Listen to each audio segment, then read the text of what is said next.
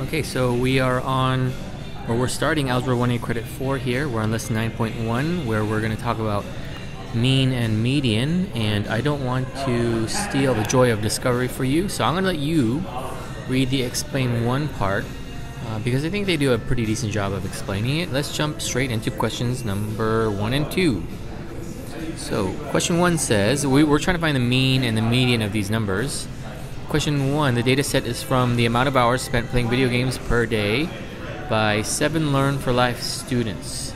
So the context should tell us there are 7 items we are comparing here. So let's go ahead and just start off by putting these in order. Now you don't necessarily have to, but it'll help us to find the median because we want to find the middle number once the numbers are in order from least to greatest anyway. So let's go ahead and do that ahead of time. 0, 1, 2, let me see, 3, 5, 6, and 8.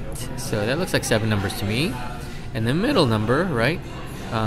3 numbers from the left side and 3 numbers from the right side is at 3. So our median number is going to be 3. And our mean, or arithmetic average, is going to be 0 plus 1 plus 2 plus 3 plus 5 plus 6 plus 8. And when you go ahead and do that, you should end up with, or we're going to divide that, by the way, by 7 because that's the number of items. Let me see, 0 plus 1, you're going to get 25 over 7. And if you punch that into a handy-dandy calculator, you can do that with me, you're going to get about 3.57. So our mean is going to be 3.57. Okay, that's question number 1. Question number 2, let's go ahead and put this in order as well, just because it's going to help us with our median. And so 0, 2, 3, 4, 4, there's 2 4s, and then there's a 5. Right, even though the 4 happens twice, you still count it. And in this case, the 2 middle numbers are, there's an even number of items here, so the 2 middle numbers are 3 and 4. So we're going to take the average of that, so halfway between 3 and 4 is 3.5. So our median is going to be 3.5. And to find the mean, let's just add this all together and divide it by 6 because there's 6 items. 0 plus 2 plus 3 plus 4 plus 4 plus 5. So what is that going to be? 5, 10, 18 divided by 6 items gives us, what is that, 3. So our mean is going to be 3. Okay, so that was mean and median. On the next page, we're going to start talking about something called standard deviation. And those of you who are unfamiliar with statistics and probability, this is actually something quite important. And the concept might elude you for a little bit if you're not familiar with what a standard deviation is. It eluded me for quite some time as well, and I'm a math teacher. So the nice thing is, though, that they have provided a handy-dandy formula for us to figure out what the standard of deviation is. Okay, so if you're still unsure about what the standard of deviation is, go talk to your math teacher.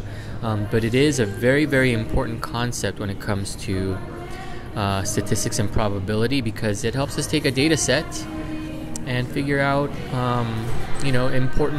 it helps us analyze very important things about the data. So that's all I can really say without confusing you more. So let's just jump into the actual, the procedural aspect of finding the standard deviation here.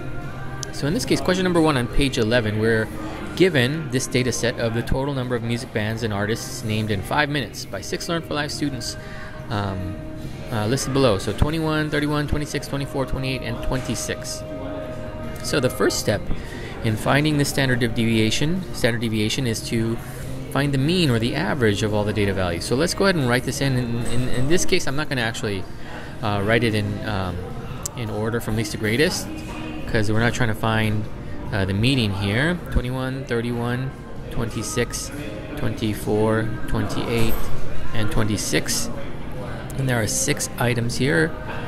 So whatever the numerator there is, we're going to add that together and then divide it by 6. So 156 is what I got from the calculator, divided by 6. And again, let me see, I haven't done this yet. 156 divided by 6 gives me 26. So that's a nice whole number. That happens to be the mean or the arithmetic average of all those numbers together. So that is going to play a big part in finding the standard deviation because we're going to find the square deviation for all the data values compared to the mean. So what do I mean by that? Here's the first data value, that x value of 21. So we're going to do 21 minus the mean, which is 26. Gives us a -5. If we square the -5, we get 25. Since -5 times -5 gives us a positive 25. So let's do that with the next number, 31 minus 26.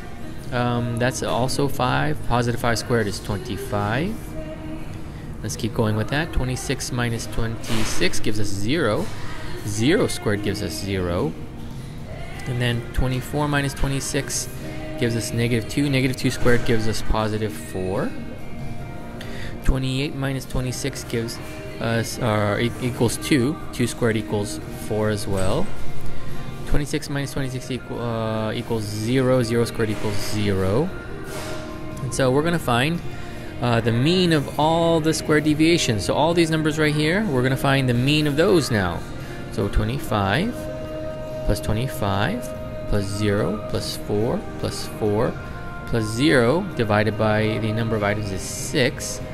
And so let me see, 25 plus 20 is 50. 50 plus, that's going to be 58 divided by 6. And when I punch that into a calculator, 58 divided by 6, I get 9.67, right? So that's the approximation there, that 9.67. And then we need to take the square root of that. So let's see, square root of 9.67.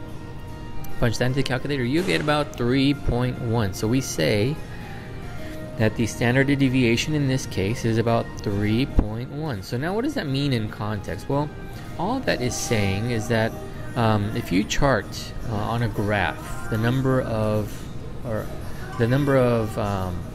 music bands and artists that people know, as we'll see later on in this credit, the separation between those data points is going to be about 3.1. But again, if you're not familiar with what I'm talking about, I'll probably just confuse you, so we'll stop here.